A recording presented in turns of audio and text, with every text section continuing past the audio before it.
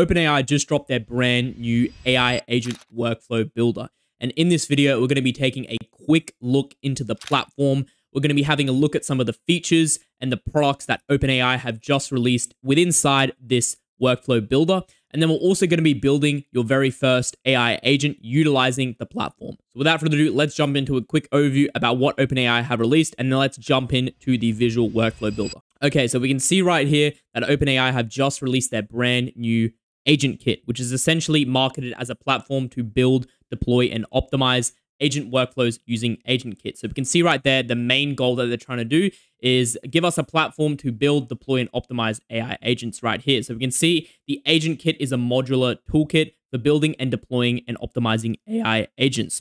So build section right here. So we're able to create workflows with the agent builder, which is what I'll show you a little bit later in this video. A visual canvas for starter templates. So very similar to N8N and Make.com. Deploy, so using ChatKit to embed your agent workflows in your front end. So again, utilizing code and different things to put it into your websites to be able to deploy these agents. And then optimize, right? A platform to also build robust evals to observe and improve agent performance. So that's kind of how they've marketed this product. And obviously this introduces direct competition to no-code workflow builders like N8N and Make.com, right? Because this completely cuts out them, and OpenAI has given us a separate platform to utilize their LLMs and all their different models and just build AI agents and workflows directly inside their platform. So again, that's kind of how they've marketed it, right? And then they've also given us some quick notes on how to build an agent. So we can see right here, goal, build an agent workflow, what to use, agent builder. Connect to LLMs, we can use the OpenAI model. So again, utilizing all their services and features and then adding it into that workflow builder. So that's kind of what the main overview that they've released, right? So now let's go ahead and jump into the agent builder and let's go ahead and test it out. So now coming into the agent builder platform, we can see right here, it is quite plain. We've got three main sections. We've got the workflows, which is all our workflows. We've got drafts, and then we've also got some templates as well. So let's actually go ahead and dive into a template that OpenAI have given us, and let's explore all of the different nodes, which is what I'm going to call it, that they've released. So let's go ahead and open this customer service node. So we can see right here down the left, this is all of our different nodes and different type of tools and nodes that we can deploy into the workflow. So if we click on that, we'll be able to add an agent node and then etc. Right? Let's go ahead and quickly delete that.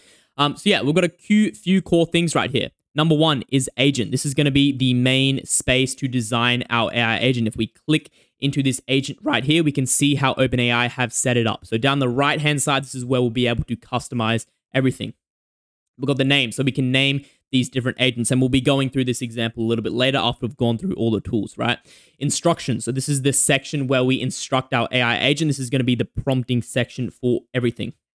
Include chat history. So we're able to switch this on to have the agent include chat history to have memory to the agent, basically. Okay, so if we switch that on, the agent will have memory. And then from here, we have the model. So we can go ahead and customize the model of our AI agent. For example, we can select GPT-5, we can select GPT-5 Pro, we can select all of the different LLMs we have access to, and then, of course, are by OpenAI, right? That's the space where we can select it. And, of course, we can have different LLMs attach different agents to for different processes. For example, if we want an agent with more reasoning, we might switch it to GPT-5. Or if we want it to just do a simple classification task, we might have it to GPT-4. So that's a good use case for switching those LLMs, right? And then from here, we have an end node, pretty self-explanatory. It's just ending the conversation, of course, right there. So yeah, that kind of covers all of our core workflows and how we can have everything. And then we also have the tools as well. So the main use case that I've really found within this workflow builder is that we don't have a bunch of different connected tools, unlike N8N, where we can search Google Calendar, we can search Google Sheet. We also have MCP servers. So MCP servers are called Model Context Protocol servers, which allows us to go ahead and attach tools to a certain server, which we can then call. That makes sense. So we can see right here, that's kind of the main use case for tools, is attaching a bunch of tools inside an MCP rather than having a bunch of separate tools. That's kind of how they've done it, right? So we can see we can add in, OpenAI connectors such as Gmail, Google Calendar, and then we can also have by OpenAI, which is Gmail, Google Calendar, Google Drive, and then other developers as well, right? And then we can add servers. So we can also add different customizable servers or custom MCP servers that we can add to our AI agent toolkit, right? That's the main use case for these tools, is that MCP server. Then we also have file search. So this is an inbuilt feature where we can upload files in here, and it's going to embed it into kind of like a RAG system or a vector store database system. So it'll chunk it up and do all of that type of things. So yeah, we can attach files, and that will be a direct integration with the tool as well. And then we also have web search as well. So web search, again, is searching the web for information. That's another tool that has access to. And then we also have a code interpreter, which is just interpreting code. And then we can add a custom local function as well, which we won't really dive into. So yeah, that kind of covers all of the tools. File search we've covered, guardrails we need to cover guardrails. We'll cover MCPs as well, right? And the last tool right here is guardrails. And this is a very important tool that they've added, and a very important issue that they've also addressed in the AI space, which is introducing some guardrails to AI. And if we come ahead and click in here, we can see kind of how they've structured that. So for example, in this workflow, we can see it's starting, right? And then we can have a jailbreak guardrail to determine if the user's input is reasonable, right? So for example, if this agent maybe was in a medical service, right? And someone was passing credit card information, or someone was passing, medical information or their medical number or whatever, right?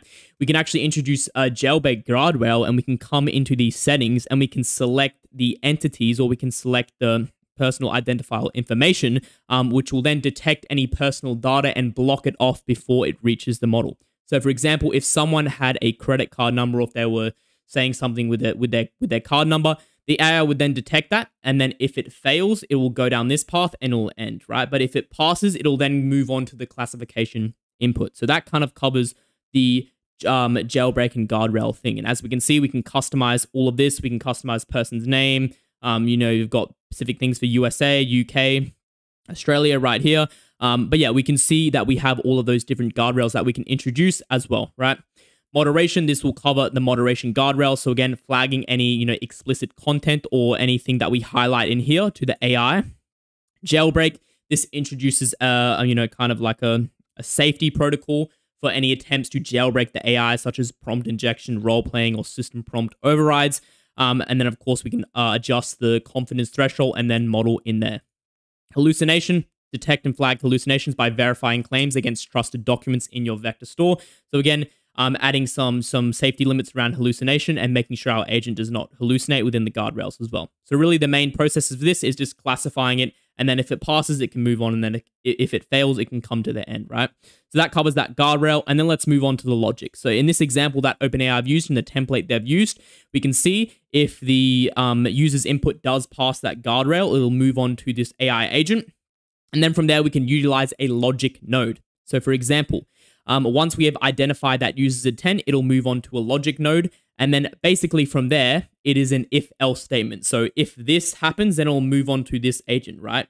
Or if this happens, or else if, it'll move on to this agent. So for example, we can see if the user's intent was this, it'll then route to this specific agent, right? So we introduce logic to these AI agents inside this workflow. So that's basically what that logic node means, right? And then we can see how they've mapped it out in this example to then route to this agent, right?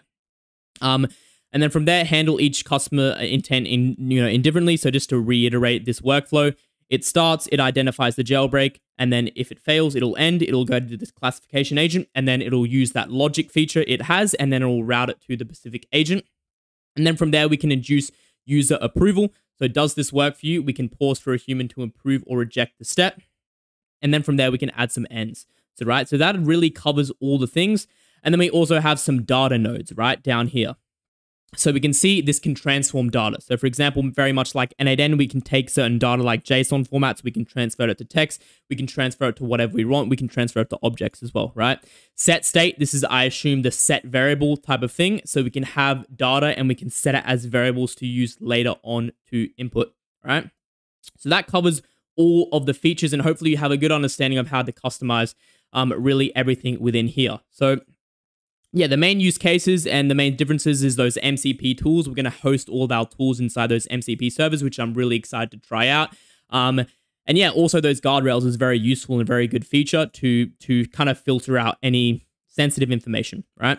So now that we've understood all of the different kind of nodes and features in here, let's actually go ahead and come back out to the workflow, and let's create a new agent from scratch, a very simple agent that I've just quickly designed, and we can see how it works, right? So let's go ahead and create this agent. And then we'll add a start node right here, which is going to start. The input variable will be just text right here. And then let's go ahead and customize this agent, right? Let's name this a Airbnb agent, right? Instructions. So we're going to need a little bit of instructions for this agent. I've already gone ahead and built out a prompt for this video. So I'm going to go ahead and paste this in right here, right? Let's go ahead and open this up. Let's run through the prompt. So essentially, this prompt is just going to be an example or demo for this video. This is going to be an Airbnb agent that will essentially take in incoming inquiries. It's going to use a tool that we're going to be utilizing through OpenAI, and it's going to look for information inside that vector database, and then it's just going to return that response format, right? So we can see, again, this role essentially is just telling OpenAI and the LLM its role, its goal, its task, how to conduct it, and everything, right? So we can see I'm going to delete this knowledge base because I'm going to add it in as a file, right? So we can see this agent, all that it's doing is taking incoming inquiries, looking for that knowledge base tool, and doing everything there, right? All right, so let's go ahead and click save, and then let's also add in a tool within here, right? So we can add in a tool. Let's add in a file search, and then from here we need to drag files or upload them, right? I'm going to come up here. I've already prepared this knowledge base. Essentially, this knowledge base just looks a little bit like this, right? So again, this is ChatGPT generated, but you can see how we can upload data and text and information into a vector database. And what it's going to do is it's going to embed all of that right here. And we can just go ahead and attach that to the agent, right? And then from there, let's go ahead and just click end. Right here, we can attach an end node to there. So this is a very, very simple agent right here. And then we're going to need to preview. Now, if you are using this, you're going to need to have a verified organization to preview the agent. So let's go ahead and click publish up the top. Let's name it test agent, and then we'll just do Airbnb, right? So now what's going to happen is we're going to be able to test the agent, and it's going to use that vector-based store, and we can see how it works, right? So let's go ahead and click preview, and we can see. So let's do hello, what is the Wi-Fi password? And we can see that it's going to come in. It's going to start. You can see a good visual representation here. It's going to search for those files. You can see it's found the password right there. It's continuing to reasoning. It's crafted it. And then we can see that's its response, right? Let's also put what is the closest cafe, right? Let's see what it does now, right? So it's coming in. We can see the preview. So it's like N8N, right? It's showing how it's working. I think it's a little bit more user-friendly. There's a lot less, nodes and everything in there, which is what I'm going to call them. As we can see, it successfully went and searched for that database inside that file right there, we can see, right? So yeah, that's just a quick overview of the OpenAI Builder platform. Hopefully you have a good understanding of how all those nodes work and how everything works, and then a quick practical guide and overview on building kind of a quick, simple agent. So yeah. Without further ado, I'll see you in the next video.